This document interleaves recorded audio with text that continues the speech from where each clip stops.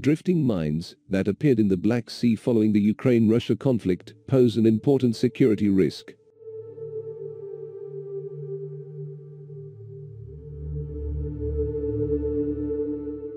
MILSAR SAR-MTI Radar, developed by Meteksan Defense as a project of the Defense Industry Agency, that was integrated into the ANKA unmanned aerial vehicle of the Turkish Naval Forces Command and started mine detection in April.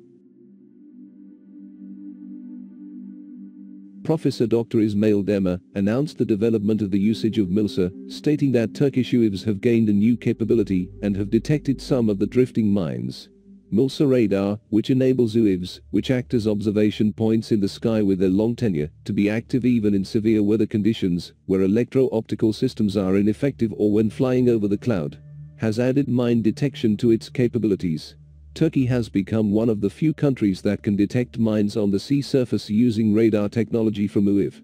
Synthetic aperture and moving target indicator radars are essential sensors for reconnaissance and surveillance aircraft and satellites, because they can continue to provide high-resolution images in weather conditions, where electro-optical sensors are ineffective, such as fog cloud top. Thanks to its under 30 kilograms weight, high-resolution image capability from long ranges, easy integration into platforms and user-friendly features, MILSAR adds power to UAV platforms. MILSAR, which can detect and track moving targets on the ground in the target detection function, allows for images with a resolution of up to 30 centimeters regardless of distance. Even when there is no vision, MILSAR SAR-MTI Radar started to operate in coordination with the Turkish Naval Forces Command after the mine threats emerged.